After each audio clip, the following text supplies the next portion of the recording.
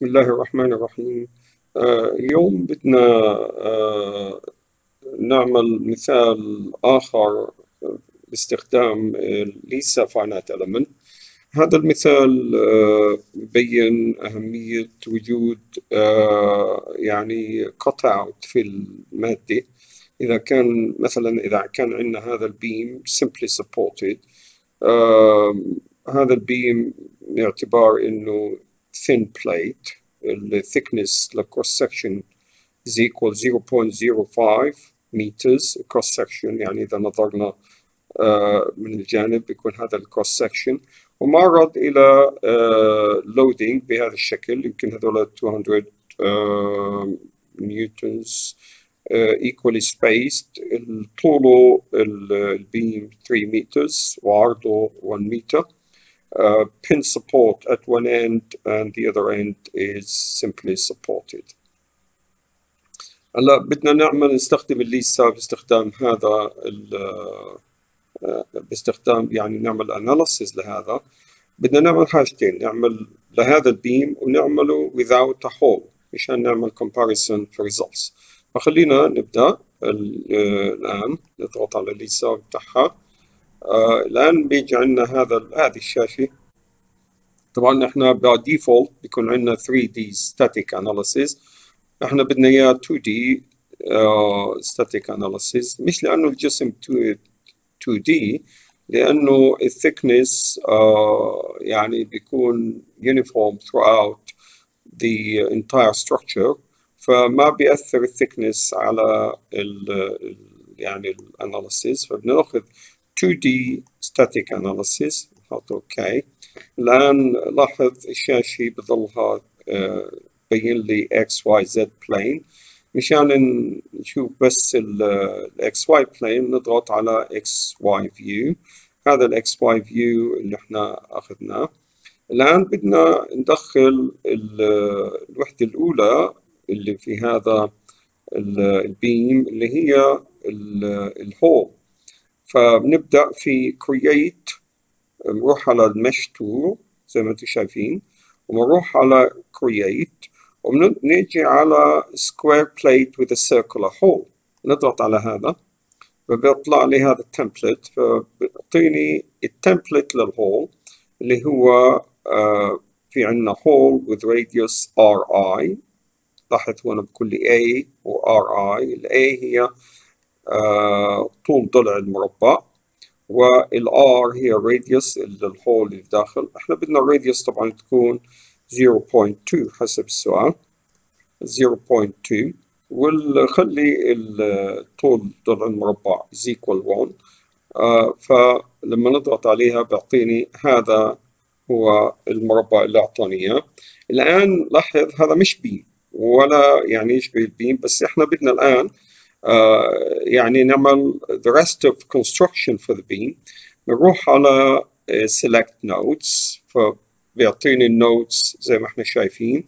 نختار النودز على left hand side بهذه الطريقة، فبيختار لي كل النودز هنا. بدنا الفيس، احنا بدناش النود، بدنا الفيس مشان نعمل extrusion، يعني بدنا نمدد هذا إلى الشمال.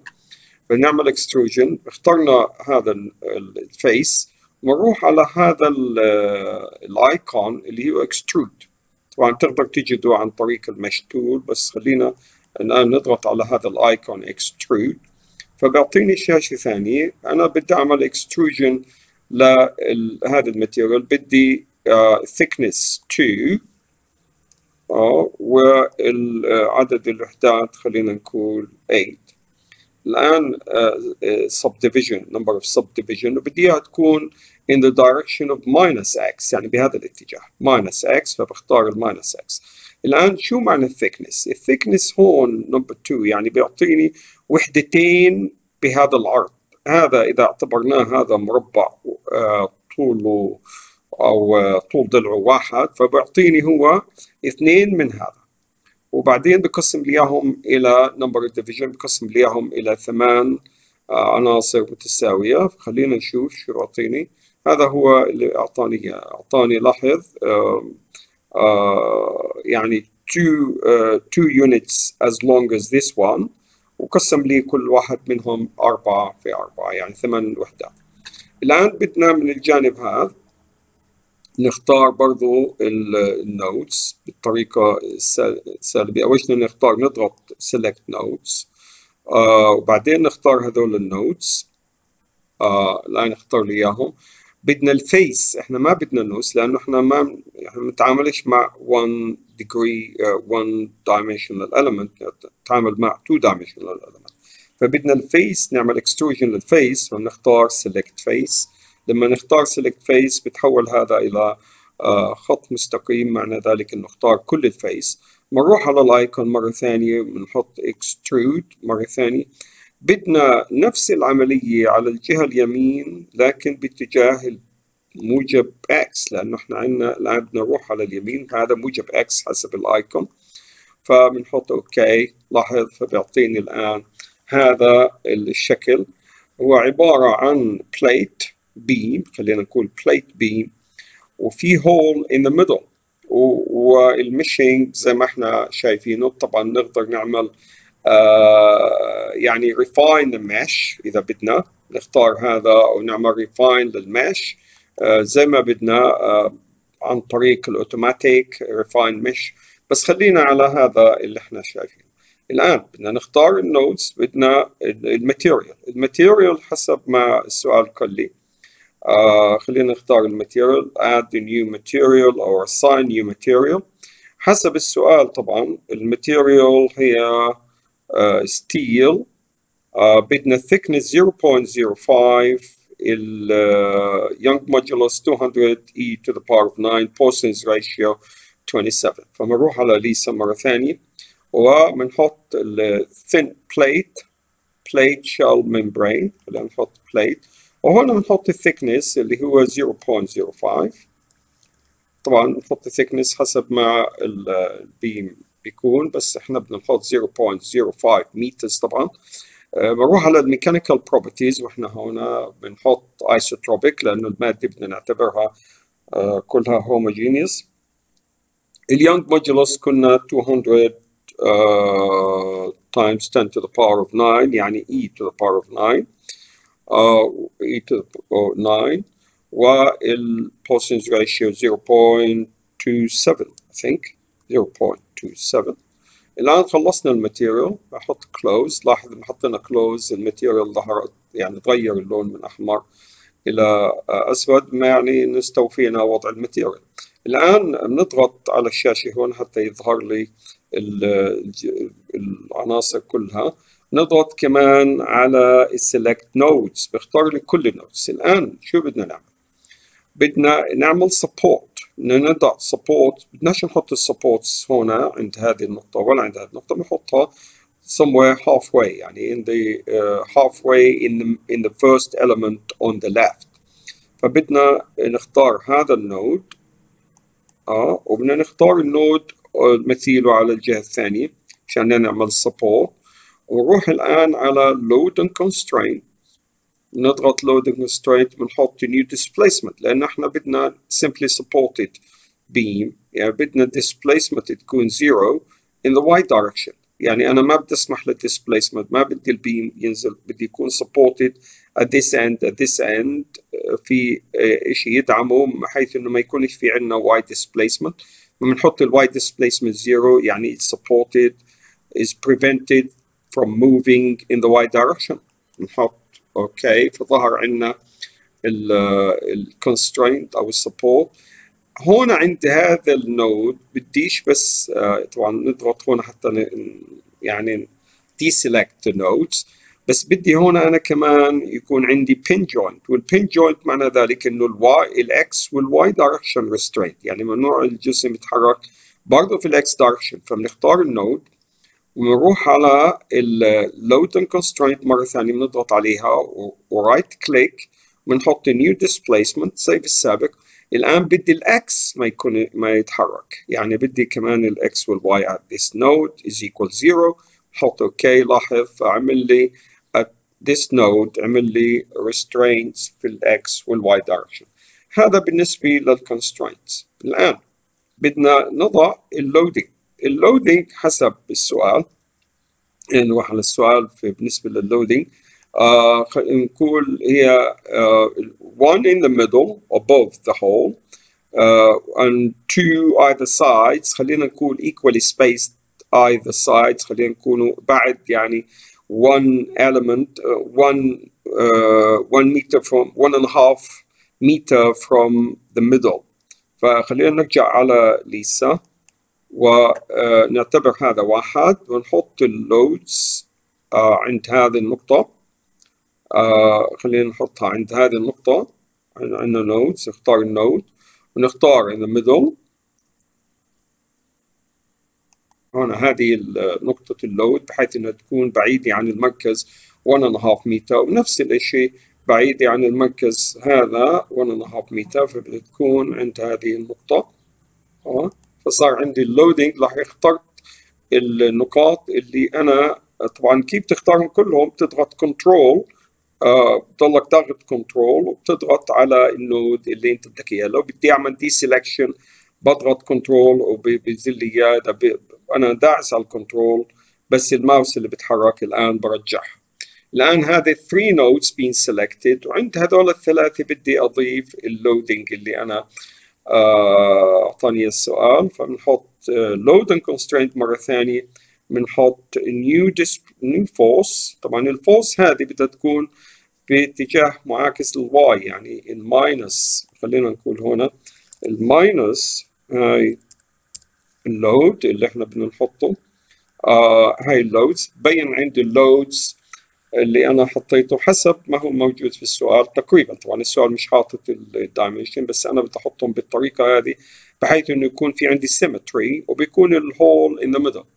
فهذا الان استوفى الموديلنج للبيم اعتبار بيم simply supported beam، بس هذا البيم هو مكون من thin plate. الآن لو بدنا نشوف أثر الهول على هذا.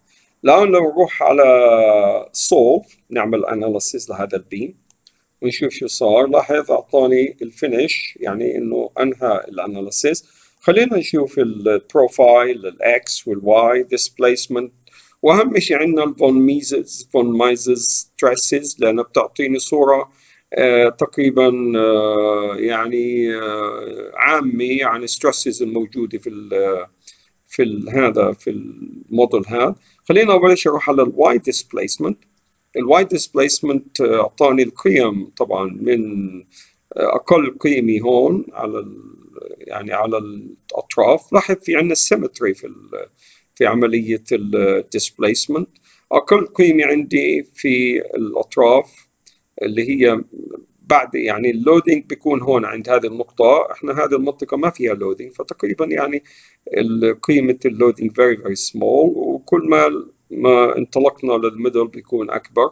فأكبر قيمة لهذه الموجودة عند الهول. خلينا نشوف البروفايل لهذا الأمر. خلينا نشوف exaggerated profile.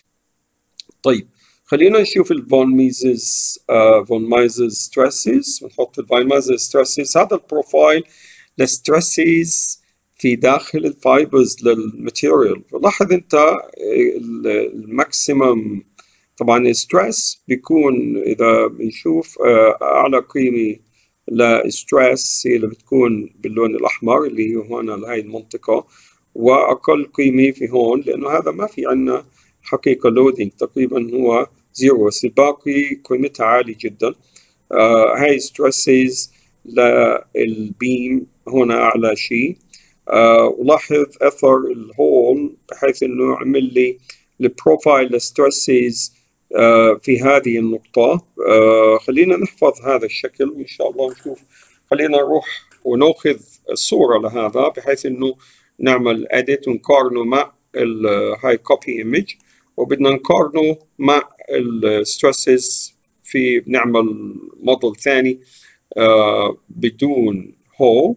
فخلينا نروح على هذه القيمة. الحقيقة أنا عملت الموديلينج with hole and without the hole.